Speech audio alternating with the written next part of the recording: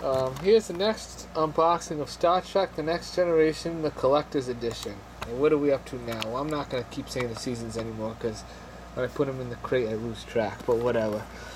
Here we are with Half-Life the Host. Now this one feels like it's falling apart inside. And it is. Once again, this piece stuck right off. The worst thing ever was to invent a piece like this that would, I don't know whose idea it was. It was a really stupid idea, though. Dumbest concept. And then if you look on the outside, it's really falling apart, too, on this one. Yeah, the whole thing is, it comes right off. So, whatever. Okay, we're going to look at this now.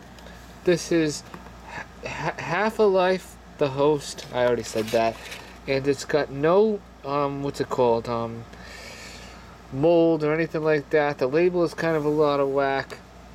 Little to the side, whatever. And then we take a look at the test of this to see if it's any parts are flying around inside. And then the film is in there. So there's not much else to say about this.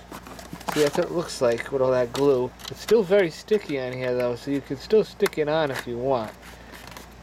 To some degree. But not really. It's not sticking at all. So what's good about when it doesn't stick in particular, is it's easier to move the thing around so you can put it in that thing, see? And the front cover looks a little worn out compared to the other ones. Alright, that's it, bye-bye.